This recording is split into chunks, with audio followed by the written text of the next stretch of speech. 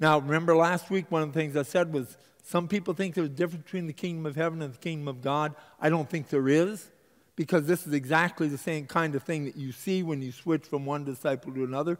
One will call it kingdom of God, one will call it kingdom of heaven. Okay? Basically the same thing. Okay? But that's what those things in parentheses mean. So when you see that, don't let it throw you. Okay?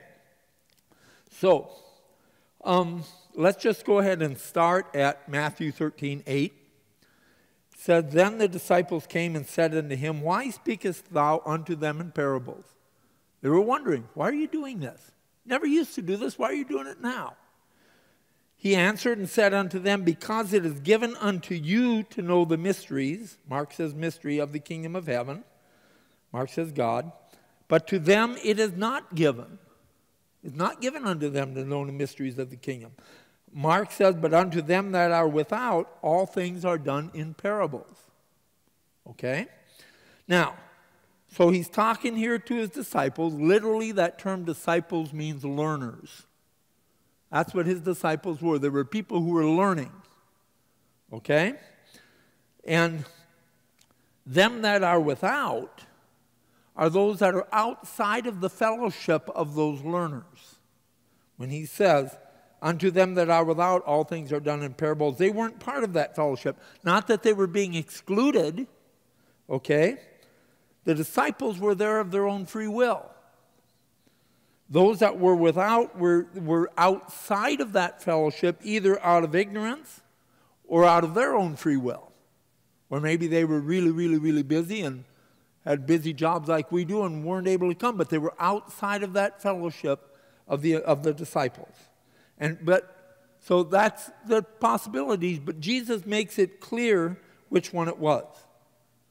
He says in Matthew 13:10, For whosoever receiveth, to him shall be given, and he shall have more abundance.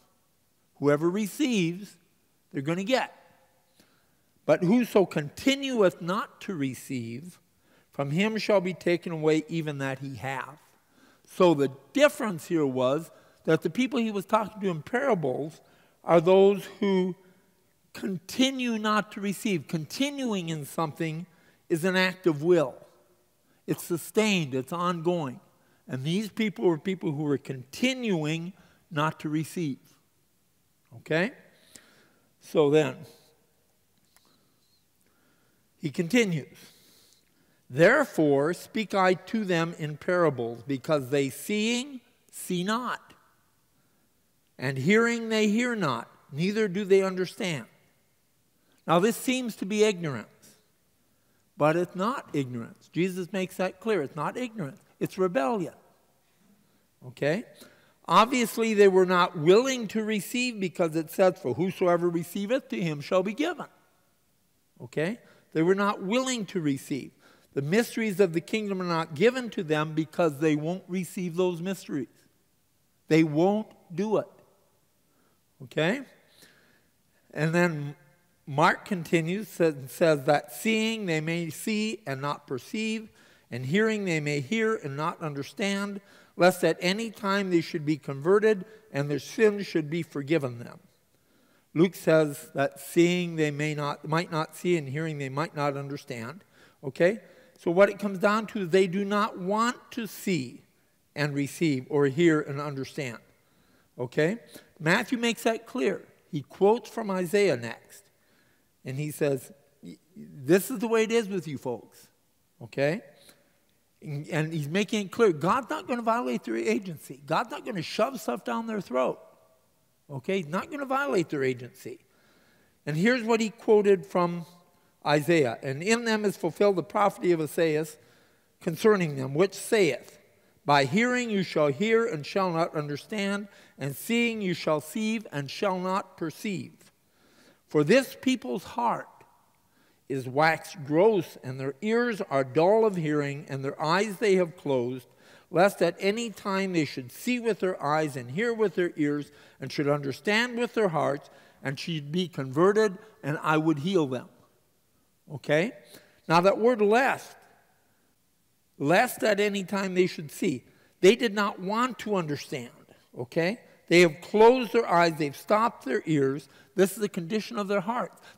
Less means they're afraid of. They don't want to hear. They don't want to see. They do not want to understand.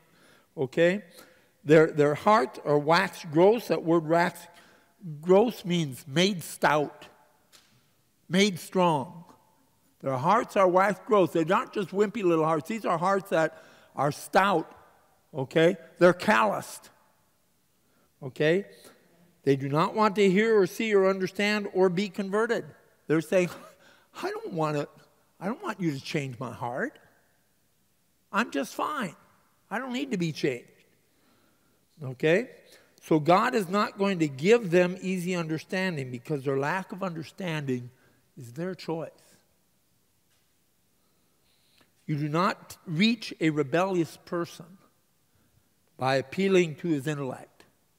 Jesus could have argued with them all day long, and he had the tools to do it. But he was dealing with their hearts, and their hearts had to change. Not their mind, their hearts. This was intentional on their part. They did not want to be converted. But blessed are your eyes, for they see, and your ears, for they hear. And blessed are you, because these things are come unto you, that you might understand them. Okay? Again, God has not shut their ears and their eyes and their hearts. God didn't do that. They did it. They have done this to themselves. God merely recognized this. When the eyes and ears are open, God gives. When the eyes and ears are closed, he withdraws. He withholds. All these things spake Jesus unto the multitudes in parables, as they were able to bear, and without a parable spake he not unto them. That it might be fulfilled which was spoken by the prophet, saying, I will open my mouth in parables, I will utter things which have been kept secret from the foundation of the world. Now, this is why the teaching changed at the third year. This is why it changed from open teaching to parables. Okay? Jesus had taught for 2 years, and he had taught very openly about, you look at the Sermon on the Mount, you understand what's there. You read through that, it's pretty easy to understand. Whether you buy it or not is up to you, but it's pretty easy to understand. Okay? In addition to that, all of his teaching was accompanied by miracles. He was going around healing people and casting out demons and raising the dead and all kinds of stuff like that. You know, Nicodemus recognized that. He said, no man could do the things that you do unless God is with him. Okay? So it was clear. Nicodemus was a teacher of the Jews. Nicodemus was an honest teacher of the Jews. Okay? But what happened was, here this was being demonstrated, beautiful teachings done with power. His being sent from God was being demonstrated by his works. And what were they saying? Well, you cast out demons by Beelzebub. Okay? They were ascribing what he did to being empowered by Satan, despite the fact that there was all the evidence in front of him. And that resistance became so great. Third year, he just basically shut it down. And he said, I'm going to give it to you now in parables. Okay? It had become obvious that most people weren't going to listen. And that's why he switched to parables. Okay? And then he said, and except you repent, the preaching of John shall condemn you in the day of judgment. And again, hear another parable, for unto you that believe not, I speak in parables, that your unrighteousness may be rewarded unto you. Okay, so that's a call to repentance. He said, you're going to reap what you have sown. Speaking in parables was a judgment on them. It says, when they were alone, he expounded all things unto his disciples, because his disciples were willing to listen. Okay? Now, I'm going to just say here, parables, by the nature of parables, what they were intended to do, they were intended to obscure. What does that mean? Well, if you look at Jesus' teachings in his last year of ministry, most of them are in parables, so we kind of struggle with that. Parables are difficult to understand. Jesus expounded them to his disciples because they wanted to understand. Some of those expositions we have in the Gospels, okay? Some of them we don't, and it's going to take some work on our part to understand what he's saying. Don't expect that the interpretations will always be easy. He's obscuring here, okay? Parables ensure that the meaning is not apparent. So what are we going to have to do? We're going to have to study carefully. We're going to have to listen to the Spirit and seek the Spirit. Okay? They can't be read superficially. That's what the Jews were doing. They were reading them superficially. You're going to have to be willing to dig deep. Okay? You're going to have to work at this. It's not something you're just going to be able to sit there. You're going to have to engage your mind. Now, I'm just going to throw a caution out here. I've done my best to try to figure out what these parables mean. I may be wrong. Okay? So, if you don't, please don't hesitate to disagree with me. Okay? If you raise your hand and say, I don't think that's right, I'm going to listen to you. Because I recognize that I may not have it right. You might. The Spirit works with you just as much as he works with me.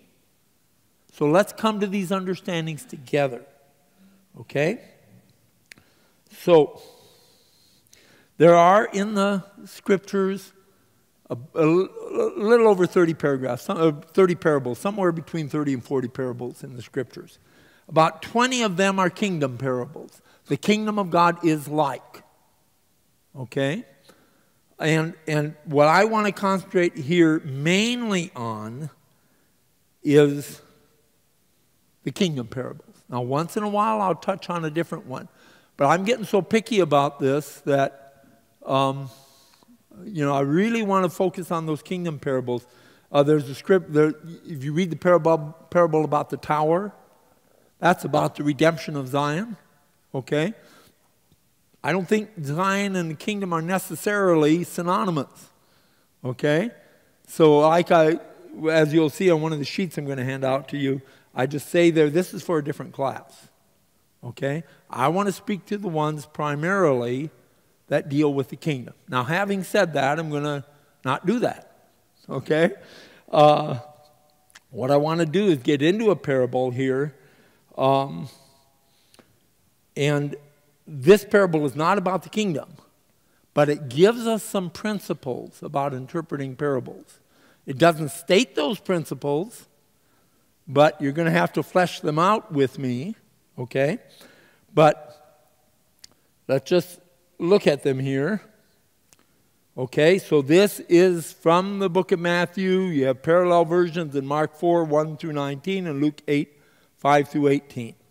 And he starts out here and it says, and he said unto them, know ye not this parable? And how then will you know all parables? Now that word know means what? Anybody? It means understand. Don't you understand this parable? If you can't understand this parable, how are you going to understand any parable? Okay, now Jesus is saying one of two things here. Okay, either he's saying that this parable is key to understanding all parables, that there are things in here that are going to point you in the right direction when it comes to parables, or Jesus is saying, if you don't understand a parable that's this easy, you don't have a prayer of understanding the others. Okay, now I hope that he's saying the first one, because I struggled with these parables, okay? And I hope it's not just because I'm just dense, okay? I'm hoping he's saying, here's some keys, here's some helps here. Look for principles in this parable. Okay, so he starts out. And this is the parable of the sower. And I put in here, this is with the interpretation. So what I've done here is, like I said before, in parentheses you will have from alternate versions. When there's an interpretation of that, I go ahead and indent it. So whenever you see those indentations, that's an interpretation. Okay? So let's just start down through this. And he spake many things unto them in parables, saying, Behold, a sower went forth to sow. Okay? And Mark says the sower soweth the word. Luke says the seed is the word of God. So this is Jesus interpreting his parable. So the word of God was sown. Okay? Now, I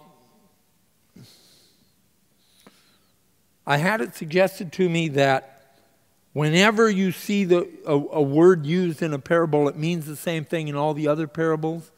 I don't think that's necessarily the case. I think it's a good principle to kind of lean on a little bit, but be careful. Okay? Here the seed is the word of God. If you look in the parable of the tares, the good seed is the children of the kingdom. Okay? So it's not always the same. Birds have different meanings in this parable than they do in the parable of the mustard seed. Okay? So you've just got to be a little bit, look for consistency, but don't expect it to be 100% between parables, because that can throw you off. Okay? But you expect some consistency or everything is gobbledygook. Okay? So Matthew 13:4 says, And when he sowed, this is the sower, some seeds fell by the wayside, Luke says, and it was trodden down, and the fowls of the air came and devoured them up. And then Jesus interprets that for us. He says, When anyone heareth the word of the kingdom and understandeth not, then cometh the wicked one and catcheth away that which was sown in his heart. This is he who received seed by the wayside. And then Luke adds to that which fell by the wayside are they who hear, and the devil cometh. Mark says, immediately, and taketh away the word out of their hearts, lest they should believe and be saved. So Satan's always about that. He's always wanting us not to believe. He doesn't want us to be saved. Okay? Now, what you will find here with this parable of the sowers is that God is talking about classes of people, groups of people. And you've been around people like this, okay, who fall in this category.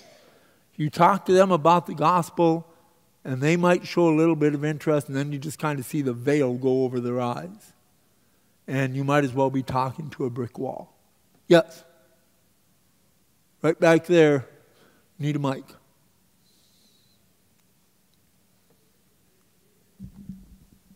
I was just thinking, could this also mean maybe someone who hears, or you're sharing with them, but they just let themselves get distracted? So not necessarily forget, but just other things are more important, to them than that. Yeah. I'm not arguing. I'm just that's another idea. I don't know. Yeah, no. Like I said, don't feel because you bring up a possible other understanding, don't feel that you're arguing with me. I'm going to listen to what you have to say. Later on in one of the other parts of this, they talk about how easy it is to get distracted. Okay? So they might fall in this category depending on whether they're disciples or not. Disciples can also fall in that category. Okay? So, basically he's just saying, here's this group of people. Sometimes they don't understand. They hear it and they go, huh? Because face it, the natural man is an enemy to God. We don't understand the things of God very much. God has to do a work in our heart. We have to want to understand. Okay? And when we want to understand, he changes our hearts and we begin to receive. Well, these ones, for either they don't understand or they just don't care, then that group of people here who are not receiving. And the analogy that he uses is that's like the seeds fall by the wayside, it gets stomped on, the birds come and eat it, and does it ever turn into what it's supposed to turn into? Never. Never. Okay? It gets killed right at the beginning. The seeds don't even sprout. Okay? So, the next one. Some fell upon stony places. Luke says upon a rock, where they had not much earth, and forthwith they sprung up, and when the sun was up, they were scorched because they had no deepness of earth, and because they had no root, they withered away. And Luke adds, because it lacked moisture. You have to have moisture to grow. Okay? And Matthew comes back then later on when Jesus interprets this for them, and he says, "But they that receive the seed into stony places, the same as he that heareth the word, and readily," Mark says immediately, "with joy receiveth it, yet it hath not root in himself, and endureth but for a while. For when tribulation or persecution ariseth because of the word, immediately, by and by," that means straightway he is offended. And one of the ways of translating that is he is snared. Okay? So here you've got people, it's a little bit different. The seed actually took root. Yes?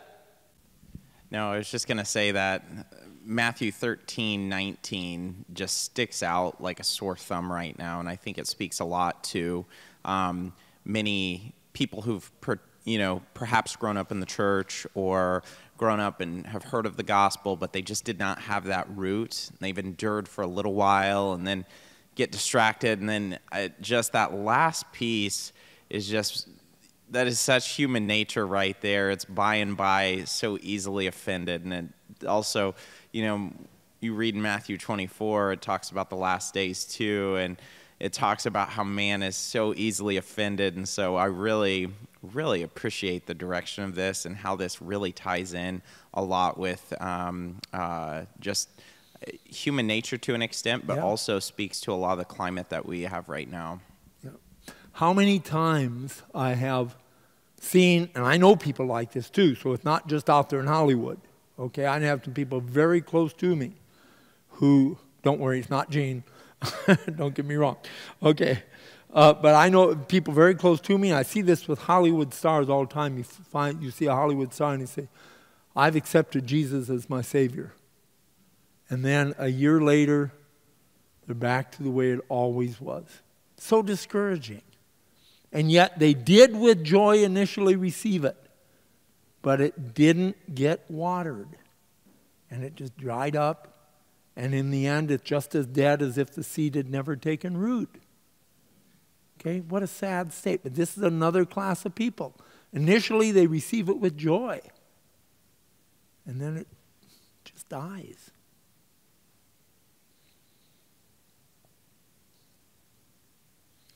And some fell among thorns, and the thorns sprung up and choked them. Okay, Matthew says it yielded no fruit. Okay, now what that choke means, okay, what do thorns do? Any of you who are gardeners, what happens when you get weeds in your garden? What does it take away from the plants? Steals their nutrients, doesn't it? Steals the water, steals the nutrients. And so you might have plants there, but they never do what they're supposed to do. They just kind of sit there stunted, okay? And they never produce fruit. That's why you've got to keep your garden weeded. I tell myself every year, okay? You got to keep that garden weeded if you want to have fruit, okay? And here's what's happening is they're being choked out by the thorns. And then Jesus said, "He also who receiveth seed," and Mark says, "who receiveth the word," among the thorns is he that heareth the word, and the cares of this world and the deceitfulness of riches. Okay, and this is kind of coming back to your comment there, okay? And Luke adds a couple of other things, and so does Mark. "And the pleasures of life and the lusts of other things entering in choke the word, and he becometh unfruitful." And Luke adds, "and bring no fruit to perfection." Okay? Now, folks, this is believers here we're dealing with. Okay? This is so easy to happen for us. Okay? There are so many distractions. I love when you put all these scriptures together. Look at what he says. The care of this world. You got all these burdens you're carrying. The care of this world and the deceitfulness of riches. You've seen that happen to people where riches have pulled them away from the gospel. And pleasures of life. You've seen them get involved in they call themselves Christians or nominally Christians, but they're so involved in the pleasures of life that somehow the gospel never shines through. And the lusts of other things entering in, okay? Lust is a terrible thing. And I'm not just talking about physical lust here. I'm talking about lust for anything. It's a terrible thing because it chokes out our spiritual life. All these things do. If you are so, this is why it's so important to always come back to the Lord and be nourished by Him. Okay? Because it is so easy for us, for the cares of the world to overcome us. It is so easy for us to get distracted. Okay? And Jesus knew that. And He said, don't be part of this. Try not to let this happen to you.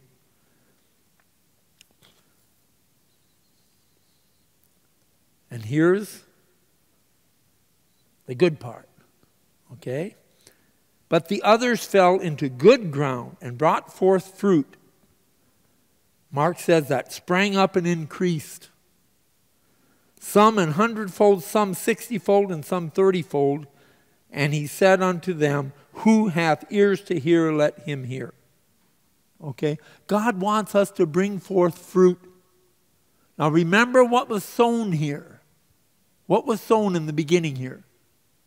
What was the seed? The Word of God. Okay? That can be the Word of God by the Spirit. That can be Word of God by the Scriptures. Doesn't matter. It's one and the same God and one and the same source. Okay? He wants that seed to take root in us. Because the Word of God transforms us. Transforms our minds, transforms our hearts. Okay? The Word of the God never passes away. Okay? If we hear and obey the Word of God, we're going to bear fruit. But he that receiveth seed into the good ground is he that heareth the word and understandeth and endureth. Mark says, and receive it. Luke says, in an honest and good heart. Having heard the word, keep what they hear. Not just enough to hear the word of the Lord, you've got to keep it. You've got to cherish it. You've got to let it change you, motivate you, stimulate you. Okay? And bringeth forth some an 100-fold, some 60, and some 30. So the word is how we know God's will. By His Spirit, by His word. That's how we know His will. Our purpose in this world is to bear fruit. That's what we're supposed to be doing. That's the expectation. It's not an option. If you're not bearing fruit, you're in that last category. Where here your spindly little plants are, and they're there and they're alive, but are they doing any good to anybody? Are people able to harvest that fruit? Okay, is it having an impact on those around you? Is it nurturing them? Is it nourishing them? God wants us to bear fruit. Okay? Now, I'm going to give out to you, not right now, but in a little bit, I'm going to give you a summary of the parables. Oh my, we only have 10 minutes left. Oh. I talk too much. Okay.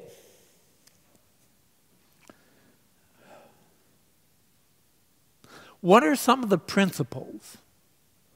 Can you see any principles in this parable?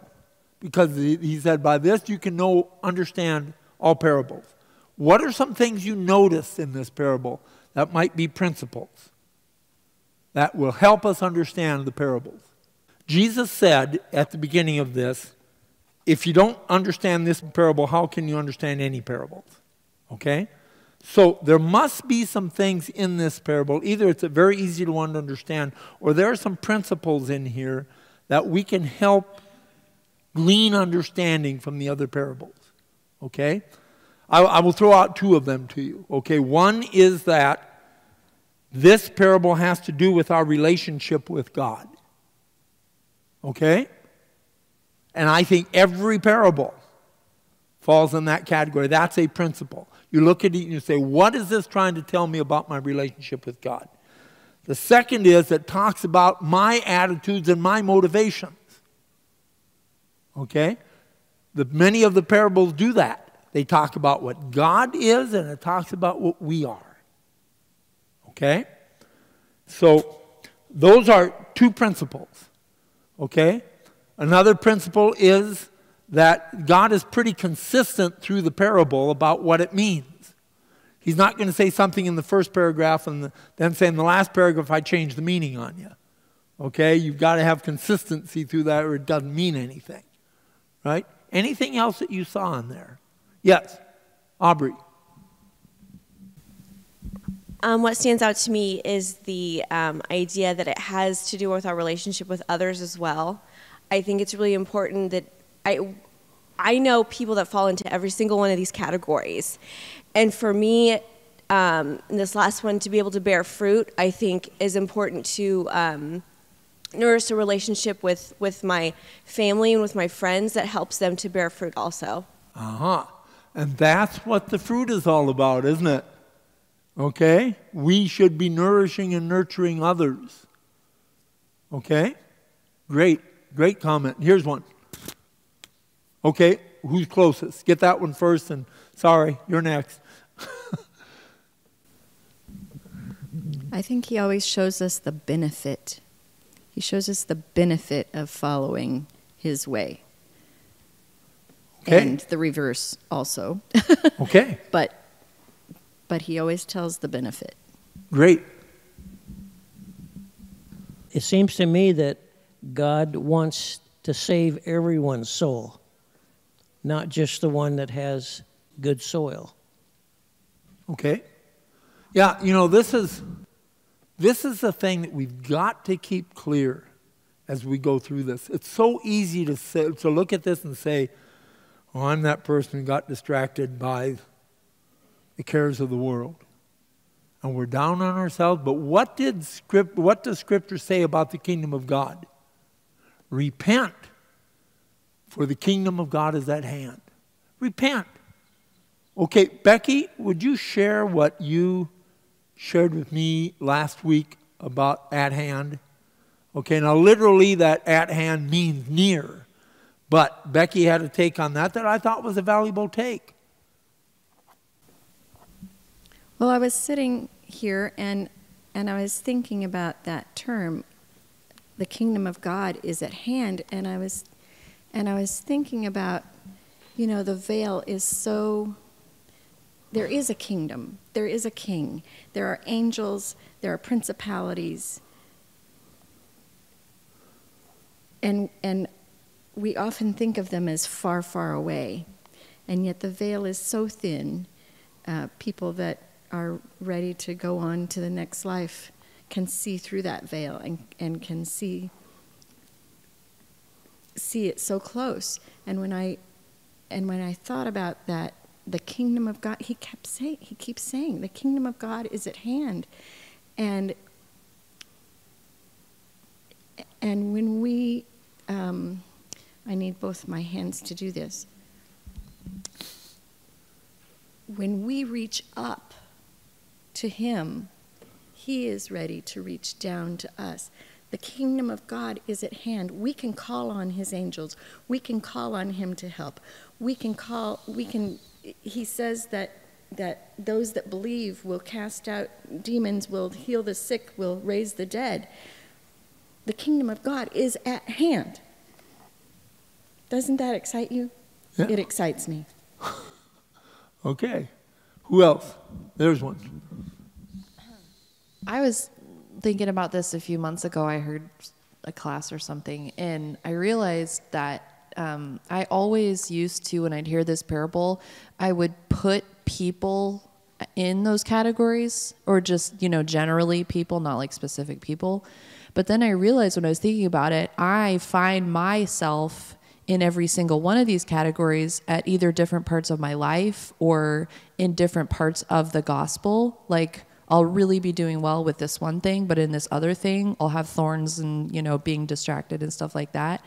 And so when I thought about that, I was like, wow, that's like totally different, because a person can have the good ground and be producing fruit and all of this, and then they can start to let the weeds grow, and they can start to have the thorns coming in and get distracted, and they're not studying their scriptures. They aren't watering their ground, and then why am I all dried up? Why am I shriveled up in my spiritual life? And like, that's what I've noticed about myself is like, I'll be in these, it's kind of like a vicious seasonal cycle of I'll just be doing one or the other sometimes. So that's just another thought. All right. Is there a deacon around who can hand something out for me here, or somebody who would be willing to do this? Scott, thank you. Just make sure everybody gets one. There should be enough for everybody here. Ken, I'd like to make a comment real quick. Go ahead. When you're talking the first week about the kingdom of God being near, I thought it was so apropos that the kingdom of God is Jesus Christ in that instance, and that he was walking amongst them and they still didn't recognize him as being there.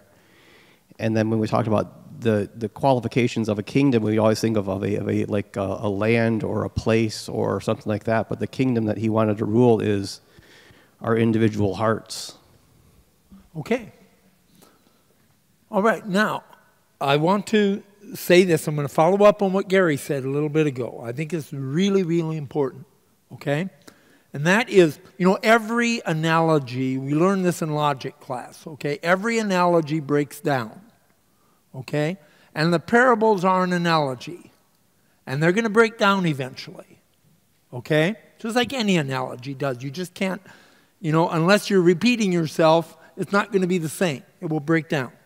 Now, this is an analogy that does break down. Here's where it breaks down. Yes, there are people there who the seed was thrown out to them and they just blew it off. And the seed died and got eaten. Okay? There are people there who started joyfully and then they didn't get enough water and they died. There are people there who love the Lord, but they got so caught up in the joys of the world, or not joys of the world, but the cares of the world, and lusts and all those kind of things, that they just got stunted in their growth. Okay? The thing about this is, with repentance, God restores. That's what you got to remember. And that person who blew it off may very well reach the point where if a faithful saint witnesses to them and cares about them and shares with them, it may take root and get watered. Okay? That one plant that died, in the real world, that dead plant is dead. Okay?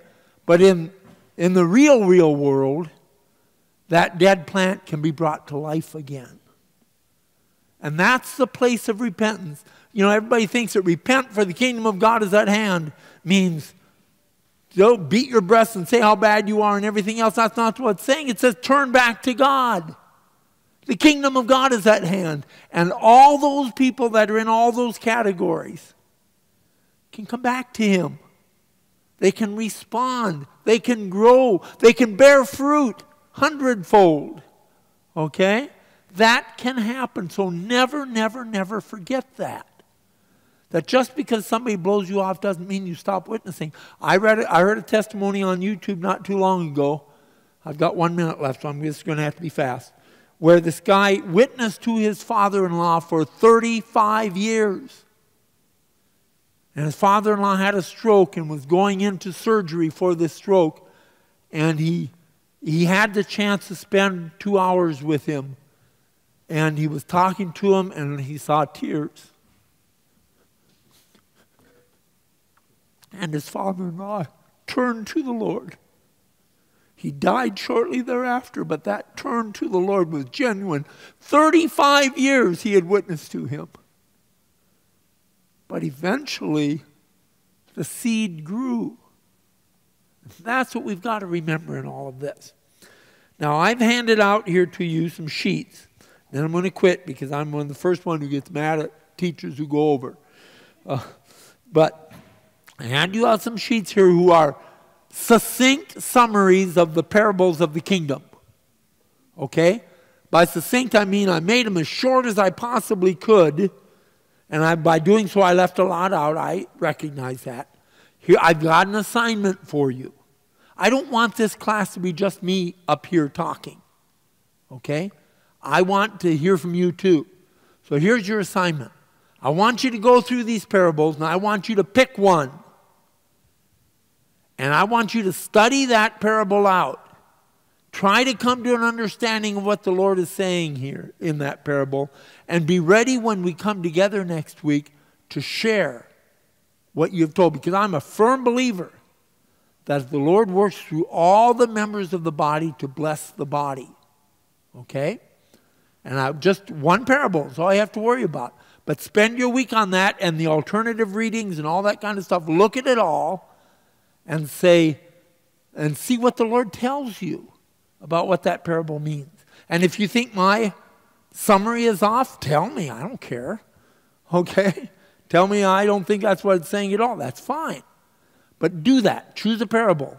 Be ready to come back. But when you come back, maybe we'll have 15 people on one parable, but more likely the Lord will touch you in the way He touches us, and He'll touch your heart toward one parable or another. And by the time we get through, all of these parables are going to be important. Okay?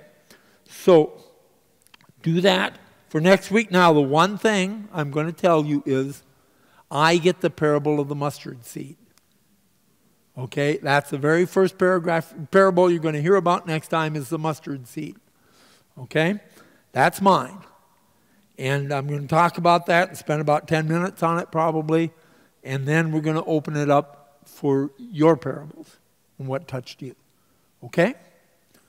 All right, let's pray. Father, thank you for this time we've had together. Might your word sink deeply into our hearts. Not the word, Father, that I shared, but the word that was shared through your scriptures and through your Spirit. Father, let that word of God take root in our hearts and grow and bear fruit. We pray in Jesus' name. Amen.